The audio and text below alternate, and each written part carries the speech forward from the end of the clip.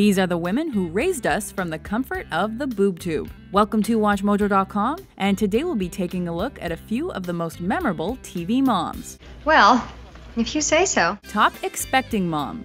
Lucy Ricardo, I Love Lucy. Contrary to popular belief, Lucy wasn't the first pregnant woman on TV, but she was the funniest. Over 70% of America tuned in to see Lucy give birth during the second season of her show. Now, I'm going to be right here.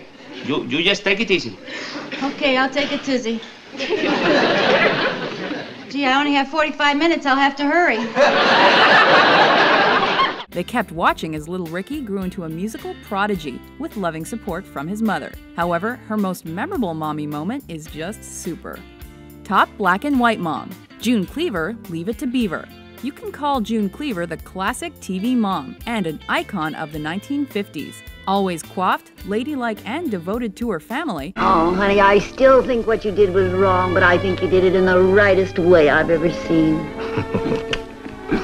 She must have done something right to raise such polite young men. The image of a housewife in pearls may be outdated, but she set a standard that TV moms and real-life moms can only hope to come near. Top stepmom. Carol Brady, The Brady Bunch. It's no easy task bringing two families together under one roof. Okay, she had some cooking help from Alice, but Carol had a lot on her plate with 6 kids. I'm perfectly happy with my 3 new sons and my wonderful new husband.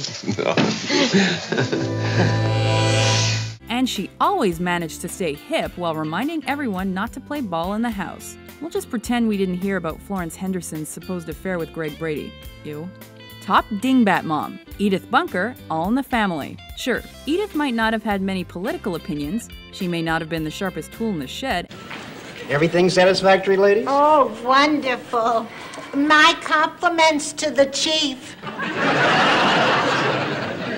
And she may have had a piercing singing voice, but her patience and natural sweetness made her a great mom, and a perfect foil for her curmudgeonly husband. How was your day, Archie? How does this sound like, Edith? My day was terrific.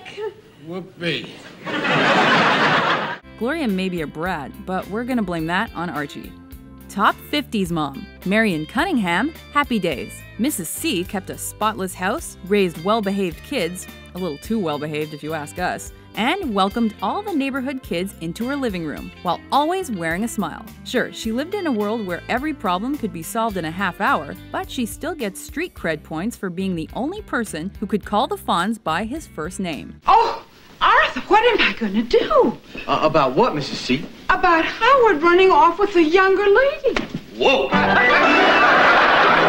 Top smart mom. Claire Huxtable, The Cosby Show. This woman was just full of class, eloquence, and life lessons. Amid a flurry of dysfunctional TV families, the Huxtables stood apart as a tight-knit group headed by 2 equally intelligent parents. Claire could probably have retired based on Cliff's doctor salary, but she put her own degree to good use as a lawyer and exercised those same arguing skills as a mom. Well, that's just not sneaky enough for a man like Cliff. I think that what we should do is pretend like we're making him a big dinner and let him find out about it. And then when he's sitting there bragging about how he's outfoxed us again, we bring in the pizza that we sent out for. Top bitchy mom. Peggy Bundy, Married with Children. Nobody insulted her husband quite like Peg Bundy. Now, I want you to do something for me you've been promising for a long time. What's that you say, Peg? I'm sorry, it's just this darn headache. Not that.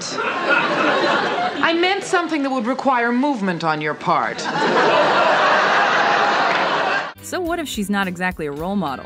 Big hair, cigarettes, tight clothes, and heels are what gave Mrs. Al Bundy her edge, and everyone kind of forgave the fact that she refused to cook and clean. Plus, having those 2 as kids must not have been easy. Top terrible mom. Betty Draper Francis, Mad Men. Who would have figured that a trophy wife would make a horrible mother? Sally Draper, come over here this minute.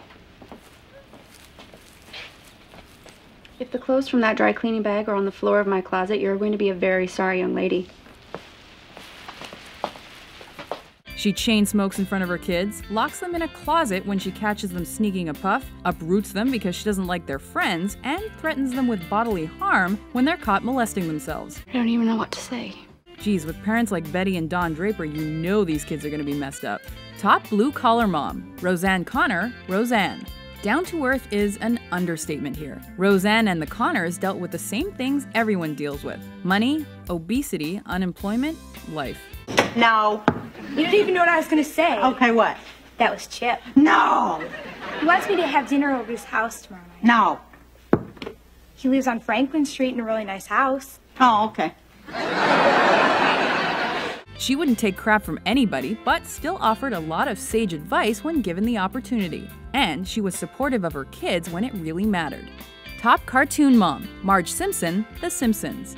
Without Marge, the Simpson family would collapse. Homer's an idiot, Bart's a troublemaker, Lisa's an overachiever, and Maggie, well, she can be a handful. While the Simpson house isn't always spick and span, there is always food on the table, a parental lesson to be learned, and a disapproving grumble to be heard.